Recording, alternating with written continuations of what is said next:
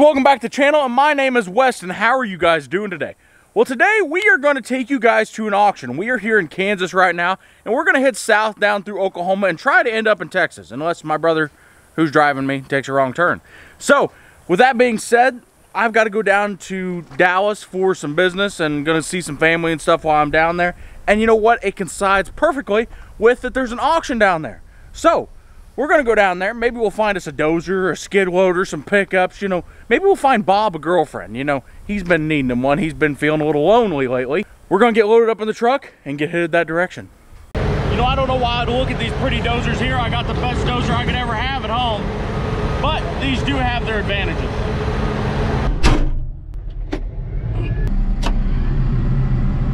Oh, air conditioning. Where's the radio? B-daisies. Ooh. Okay, yeah, you know what? This one might be a little bit nicer than ours. I better get out of this one. I might decide I need to buy it. Look at these little things. I could drive this in my goddamn living room. Hey, Garrett, does your floor need cleaned in your house? Actually, I don't know if I could or not. I don't know if this thing would carry me or I would carry it. To be honest, every time we go to these auctions, Weston's always wanted one of these things. I have. Okay, this one's broken. Let's move on. This one's here now. The thing about it, though, is I don't know if I would carry the machine or the machine would carry me. Come here, little Turex. Let's go home. Well, like stand next to it for reference. But you know what? It doesn't look... I'm not that big of a guy either. It's not like I'm just Sasquatch and this is like a 90 horsepower machine. Hey. When you see all them people that's got ads about clearing trees, oh yeah, I got a 75 horsepower machine, I can clear any tree you want, then they show up in this thing. Kind of funny. You think I can even get in it? You know, it'd be hilarious if you ran this into Ralphie's house and then just smashed like right into his front door. I bet it would fit. Oh, that's warm. Look at this. It takes a Caterpillar key. Really?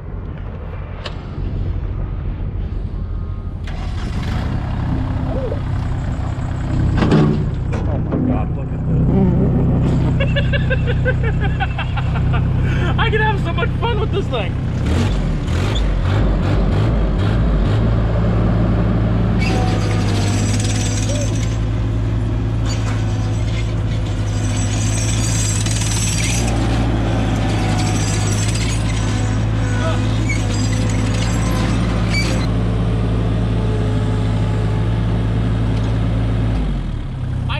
Drive this in my house and clean my living room floor with it. What is that? You'd be a more efficient house cleaner, then I'll tell you that much. I could be. You know what? I could just drive this right in front of the thing. Let me hold on a second. I do have a severe problem though.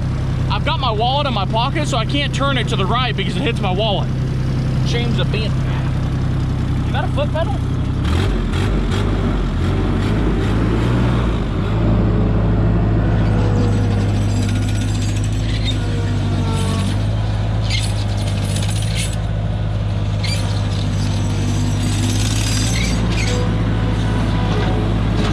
In today's video, Weston bought the smallest skid loader.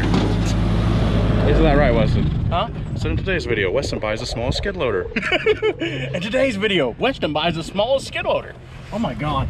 You know what? I thought this thing would be a lot tighter to fit into than it really is. It's not that bad. Do you know how hilarious it'd be to take that and drive that into Ralphie's house and flip his couch over with it? With him in it? You know what? I bet you it would fit. It would fit in his door.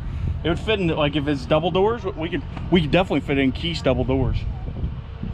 Hey, this thing here would be awesome for landscaping and stuff. Don't poop on it. A $200 cleaning fee will be charged if this machine is not returned clean.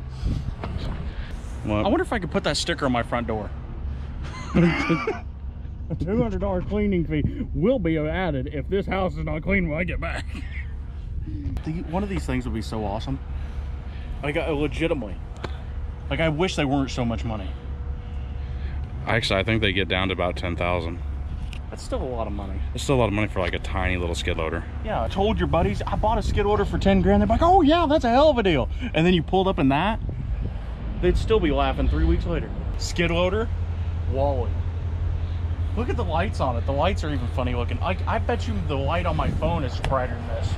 Next to this, people will think I'm related to Sasquatch. Oh my God, Weston's 9 feet tall and 360. You are related to Sasquatch, but that's besides the point. Yeah, we don't need to talk about that. He's still in hiding. He's on America's Most Wanted and everything. Oh, he's on Canadians' Most Wanted too. Hey, are you a Sasquatch, eh? I gotta arrest you now, I'm sorry. Now you see this machine here? This machine is good looking from afar, but far from good looking. Now they had just painted this machine. As you can see, they care a lot about taping it off. Yeah, they just painted right over all that. Look how bad it's painted. I don't know if you can see that or not, but yeah, this was one rusty turd before they decided to paint it. Oh my God. But you know what? If you back up, this is a 50-50 machine. It looks good from 50 miles an hour or 50 feet away. Yeah, at least they put decals on it, but look at that. Yeah, that's not a new kind of thing the Caterpillar's doing. That's called Northern Rust is what that's called. Oh, there's a lot of skid loaders there. I think there's over 120 skid loaders. We tracked down this lady to give us a ride, and she's like, oh no, you're too big boy. You ain't getting on my goddamn golf cart. So she's like, we'll find somebody with a front end loader to come give you a ride. Now these are some pretty nice machines. These machines are a little bit too nice for our liking. So let's go find some that are our class. Let's do that. Now this line up here, this is more my speed. By my speed, I mean don't run. Now this is junk row, which means this is Weston's row. This is where we go to get all of our good stuff. Now, which good stuff do we want to look at first? There's all kinds of good junk that we need to look at here. This one here, as you can tell, is a little bit off track. And what I mean by off track is they broke the track. Weston's been operating this one. Shh, you're not supposed to tell anybody. But you know the thing about it is it's actually common to break tracks, especially if they get a pretty good cut in them. This one here broke pretty severely. You can see it ripped it apart. But what's weird is while the machine had to be running for it to break a track, it was a running machine. Why wouldn't they just put another track back on it? Like this is why I just can't understand the logic. That's why it makes me think that there's something else wrong with this machine besides just a broken track. Yeah, it looks terrible, and this is a 2016 machine, and it looks like it has been. This thing is rougher than a jail. I'm not even joking. This is a Bobcat 510. They don't really know anything about it. They don't know how many hours got on. Nothing. Go look at this one. This one here is a 2014, as we can tell with the VIN plate. There's still pressure on it. No, there's not. Ooh, that thing's a little wore.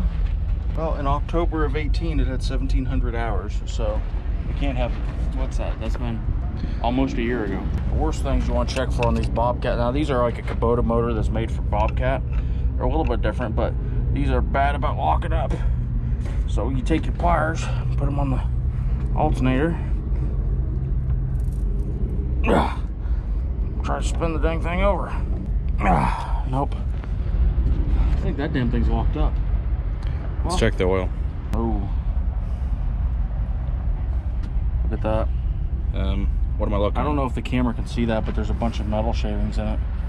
Like a lot of metal shavings. I bet the engine's locked up on this one. Bearings went out of it or something. Huh. Well, what a relief. It's only locked up. Yeah, what a relief. That's the only thing we got to fix is the engine. But it's got nice tires. Now look at this one. So I can grab a hold of this, and I can spin that engine over. So I can spin the engine over. So that means this engine's really wore out, or that one over there is locked up. I'm gonna go with that one over there is locked up. I really think that's what's wrong with that machine, is the motor's locked up. Nope, this one here definitely got more issues than that. They were right in the middle of a load. That's the only reason I say that. You know the funny thing? I have never seen a Caterpillar engine bay look this bad. You know, it could be a flood deal. No, I don't think it's a flood. No, not a flood. It could just be she's a good used machine deal. Yeah, it could be not. Okay. Well, okay. Is it you bad really look at this engine and then you're like, let me look at this air filter, and it's going to be perfectly clean. The air filter's the best looking part. I'm not even joking. I was gonna look, see if it was full of shit, then I knew it was a flood. I really want to know how this battery started or anything. Look at that. And And if you guys don't believe me, yes, that is a battery down there. There, see? Look at that.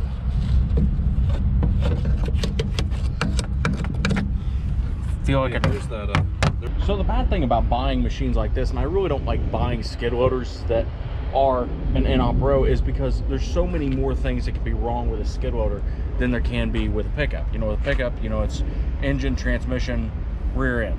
You know, that's or wiring issues. That's pretty much the main issues you're going to have. Now with these, you've got engine, you've got the hydraulic pump, you've got the planetaries, you've got the drive motors, you've got bearings in the axles. There's all kinds of small things. Everything on this is very expensive to fix, and it's nothing that I have parts laying around to fix. Like on Chevy pickups, I got a part laying around to fix a transmission, engine, anything. But I have no parts laying around to fix one of these. I really haven't found a skid steer that I want to buy back here yet, to be honest. Well, that's a high pressure fuel pump. High pressure fuel pump's missing. That's why there's no oil in it. They drained the oil out of it to get the high pressure fuel pump out.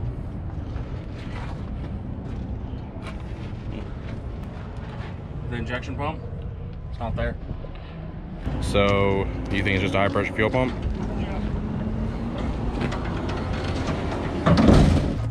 Yeah, transmission's gone.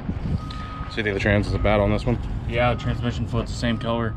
Yeah, I don't know. Transmission fluid's a little bit... Transmission fluid looks worse than this dirt.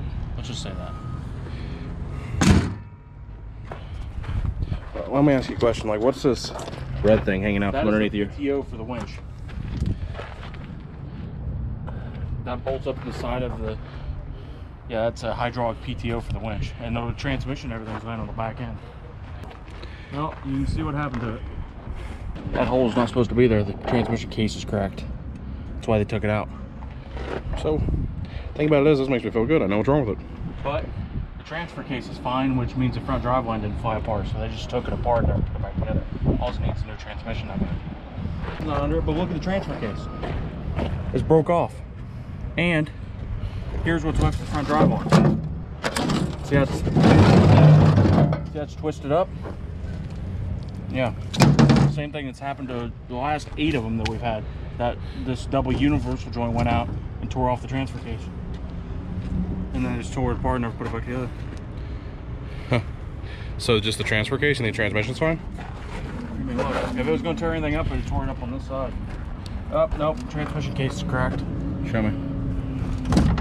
Right there. Yep. Transmission case is busted too.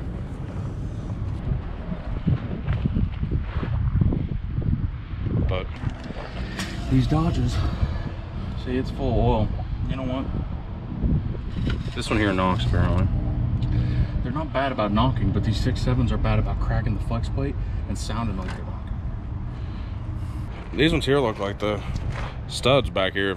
Don't get them around to this side then. She's an Okie truck. Yeah, this one came from Oklahoma. I know what's wrong with it. What? What's wrong with it? It's missing some of its fan parts. What is it missing? It's missing its power steering pump. See, there's no belt on it. I bet you it's having an overheating issue. But look at the inside of that degas bottle over there. They put Huggy Pucky in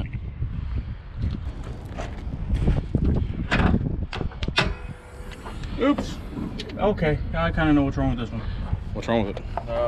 They took it apart. See that? Front half of the turbo's missing. Radiator's missing. Fan's missing. So that could mean that it's got a bad engine and they've tore these parts off to put on another one, or? Yeah, basically. That or... It had a bad turbo. That or... But why would you take this part about a bad turbo? I can see the turbo blades are broken off. They could have broke that off trying to get the housing off it though. But... yeah, it's hard to say. More than full on oil. Oh, smell that? Smell it. Oh yeah, the camera can smell it. It smells like diesel. What's that mean? One of the injectors is leaking probably. Internally, like injector cups or something. Imagine using a 17 as a parts truck. I know, you know how sad that is? This is a 2017, they use it for parts. So guys, we got a lot of machines looked at up here at the auction. We're gonna see if we get any of them bought. Now, I know this might not be the most interesting thing you've ever watched, and the reason for that is I was kind of in Westen buying mode. Sorry. Now, my brother, he's got coming down with a cough. It's a bad deal. So, if you guys want to see another video on the auction, kind of more in depth on what we look for and how we handle auctions and stuff like that, leave a comment down below and maybe we'll do one in the future. That being said, make sure you leave a like on this video if you like it, and that tells YouTube that we're good fellers and that other people should watch us. If you're new here, make sure you subscribe, and you know what? I'll see you guys next time. See you later!